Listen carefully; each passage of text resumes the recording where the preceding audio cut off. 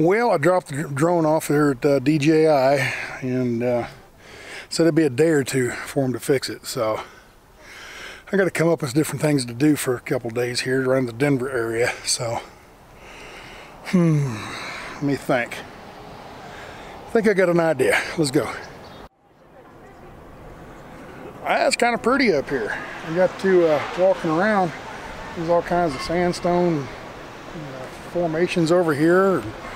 There's a whole bunch of sandstone formations over there. And I don't know what that thing is down there. Anybody got a clue? Oh, really, that's Red Rocks. Red Rocks Amphitheater. They're doing some sound checks for today for, I guess they're going to have a concert tonight of some type. Don't really know what kind it is.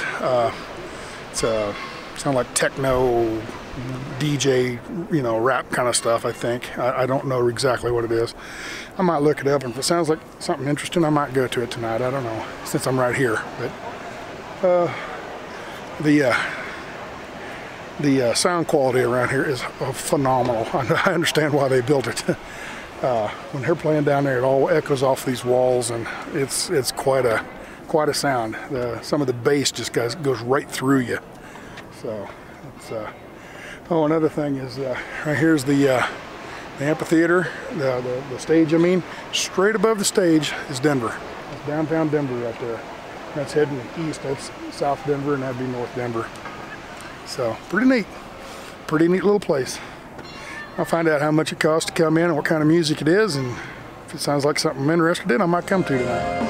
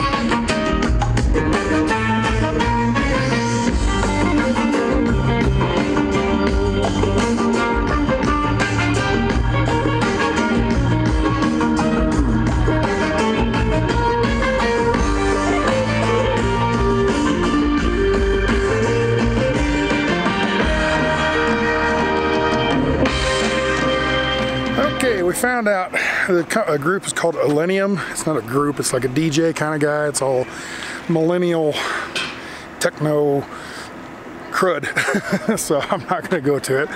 I did walk around though and check it out. There's a round building over here.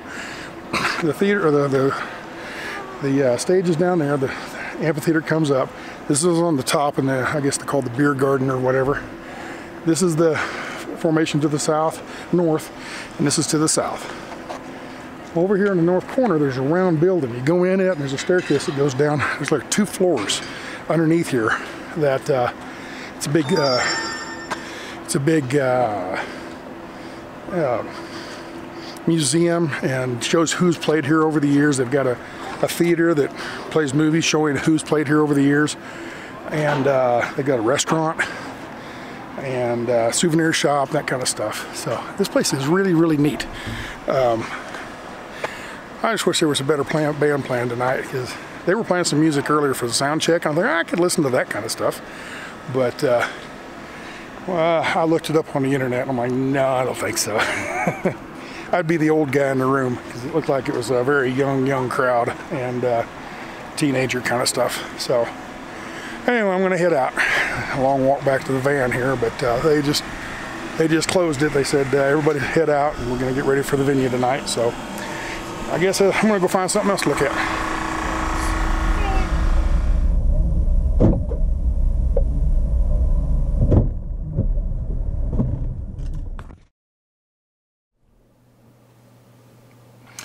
Well, we got the drone back.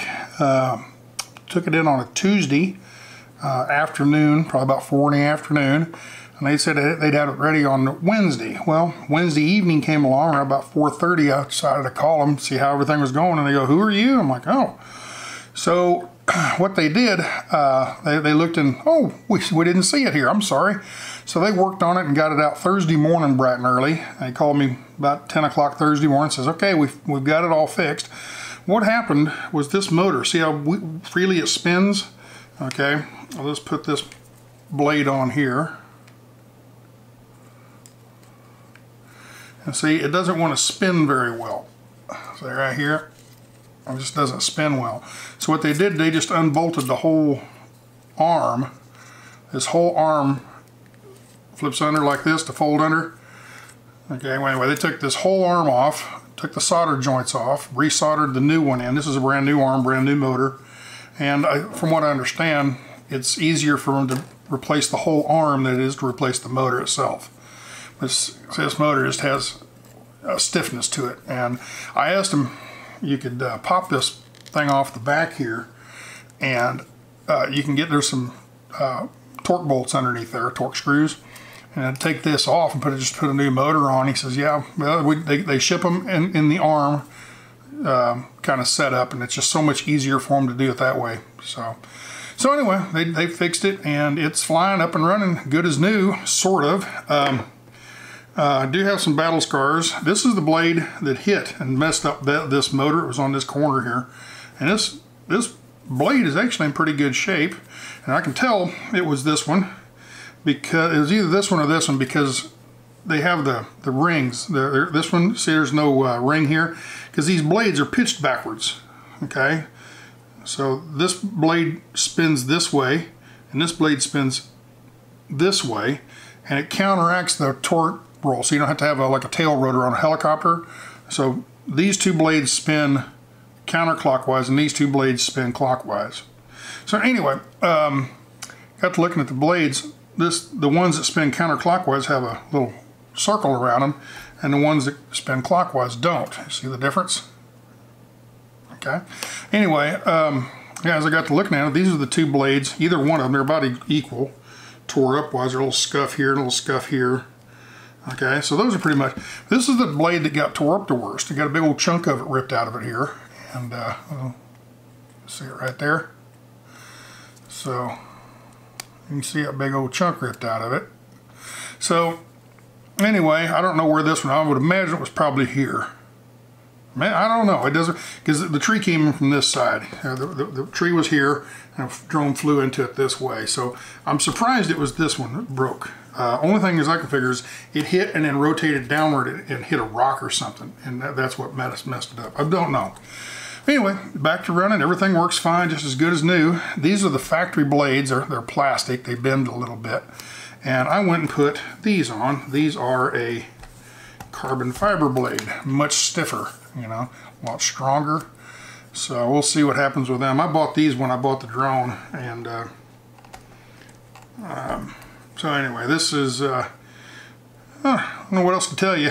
We got her fixed though, and the charge, they charged me $35 for the arm, this, where'd it go? This arm was $35 and the install fee was $85, and to get it expedited was $85. Well, since they didn't get it out the next day, they said, we can't charge you that. So I'm okay, you know, I don't care, just get me my drone back as quick as possible.